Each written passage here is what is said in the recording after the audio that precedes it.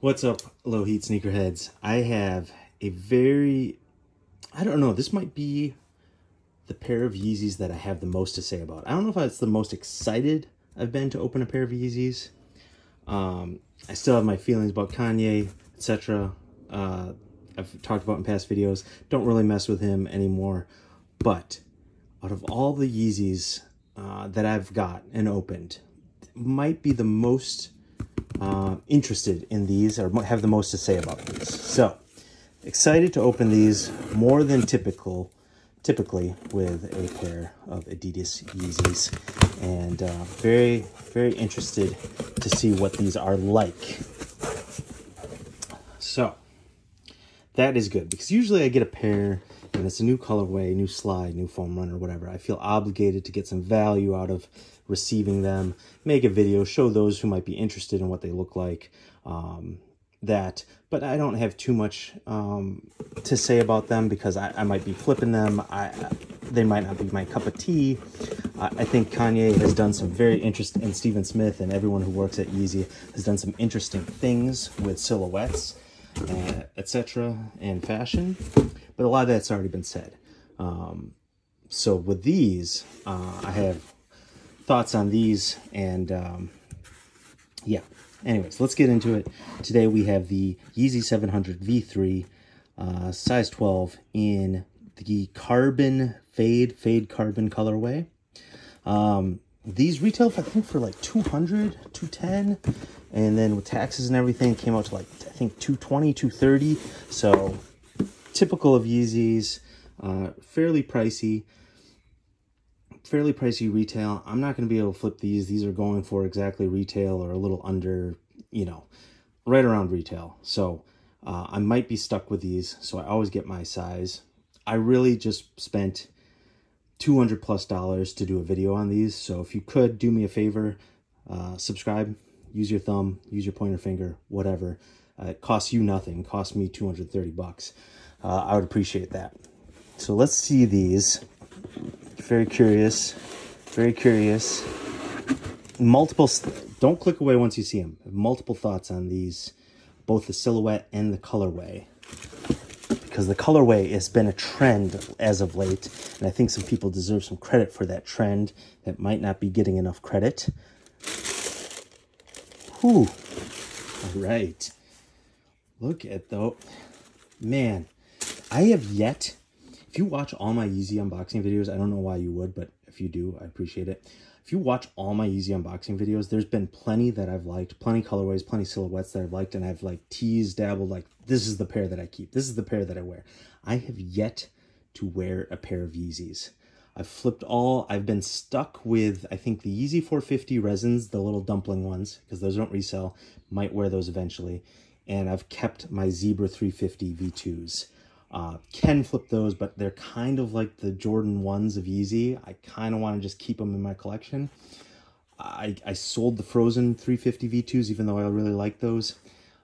These I might be stuck with, because they're not reselling. I've passed the window of returning them, but I might keep them because I really like these.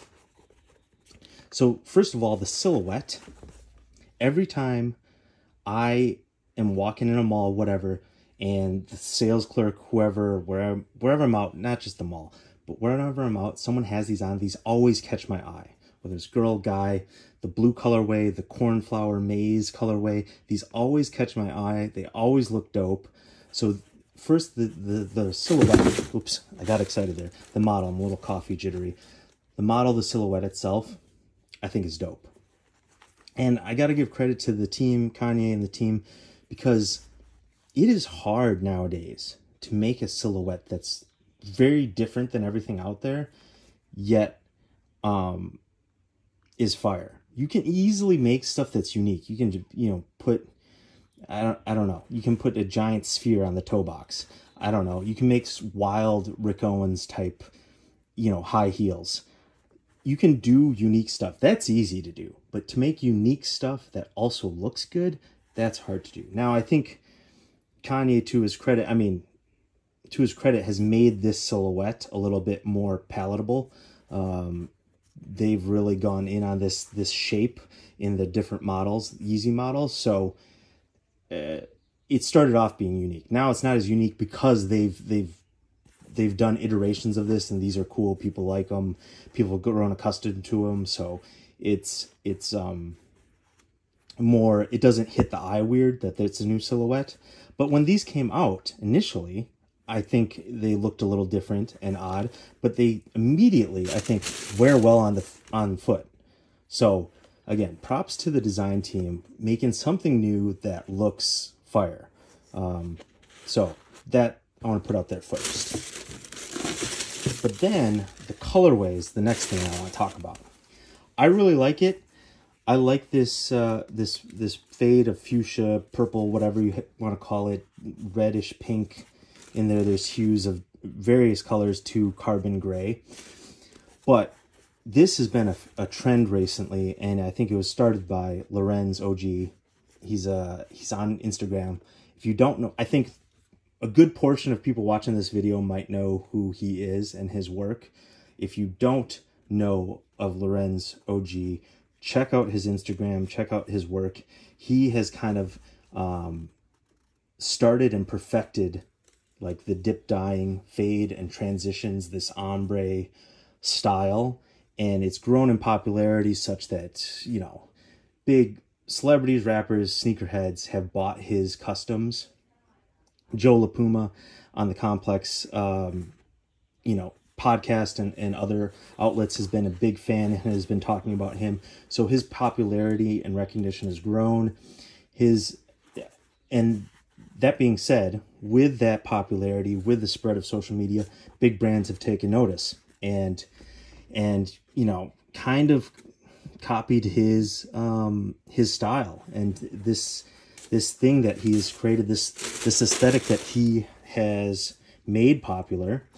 And the great irony is, well, maybe it's not ironic. You know, Virgil was in contact. Virgil Abloh had reached out and talked with him, and they together kind of came up with the air quotes patented color schemes.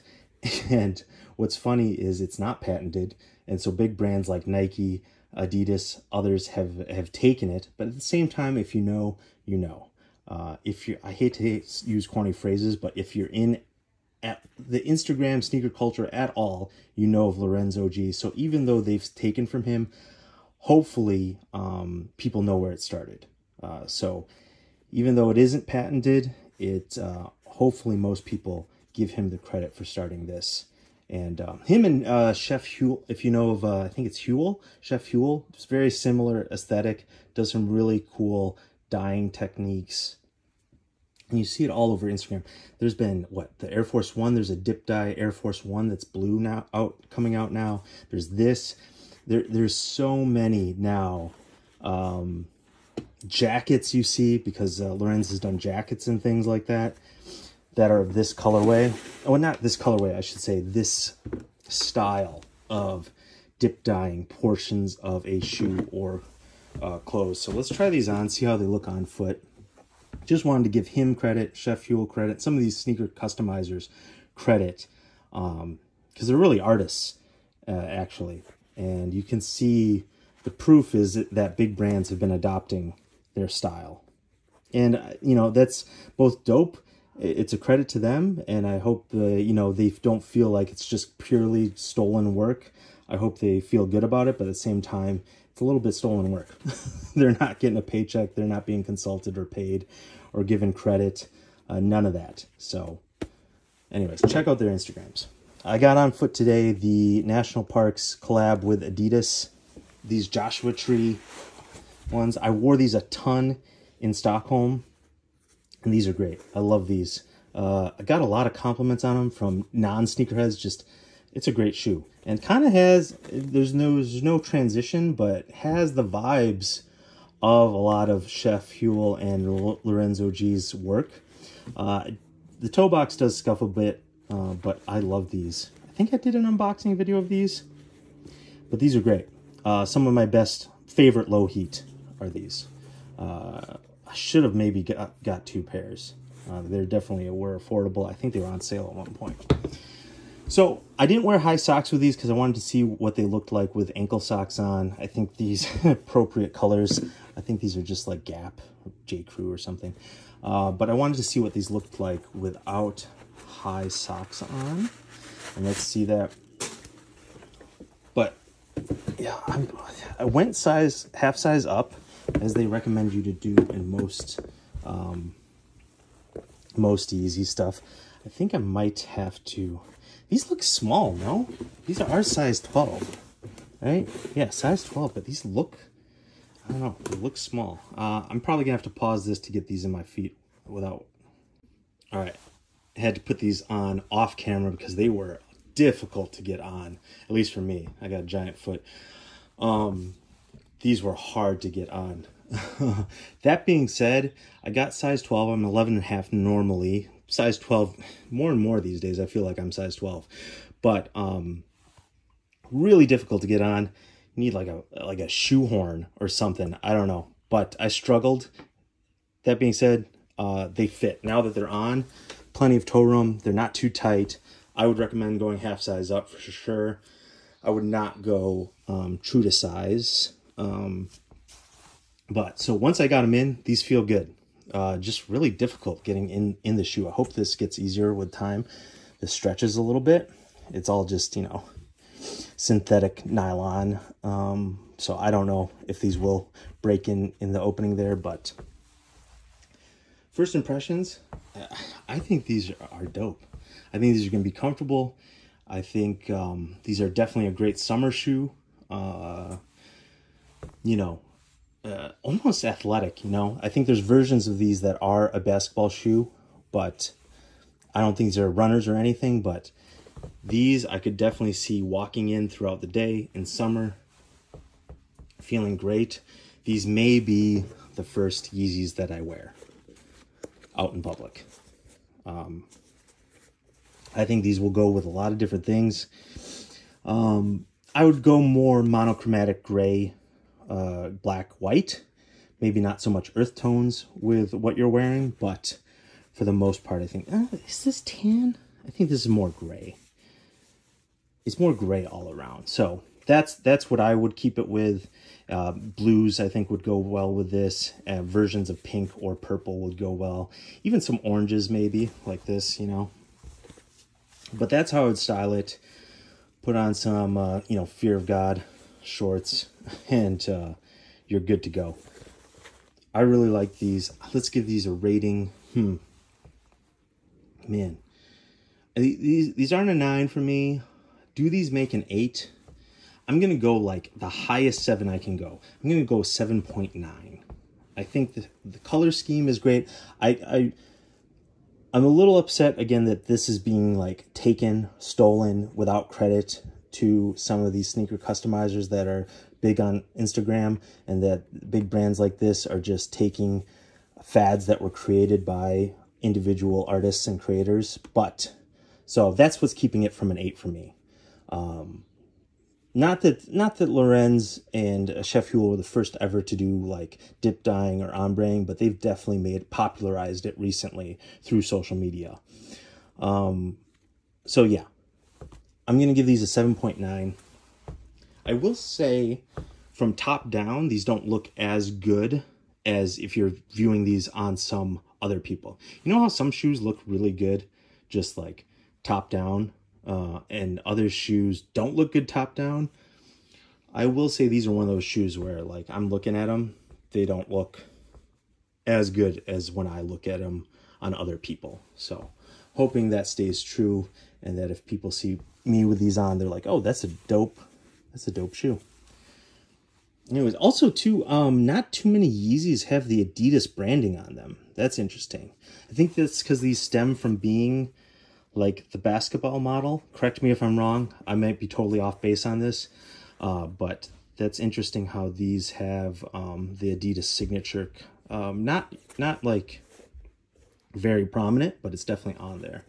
So I find that interesting. And like in pictures, these look like a big bulky chunky shoe, but like in hand, remember I was saying like, is this even a size 12? They almost feel small.